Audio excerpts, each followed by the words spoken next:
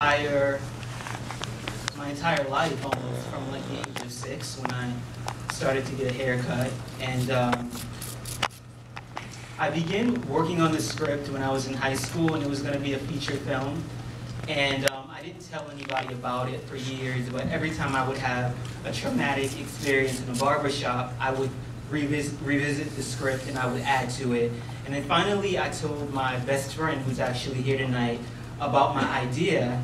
And he started to tell me about a story of him and his fiance, where one day his fiance's barber was unavailable, and he brought his fiance to his barber, whom up until that point didn't know that he was gay.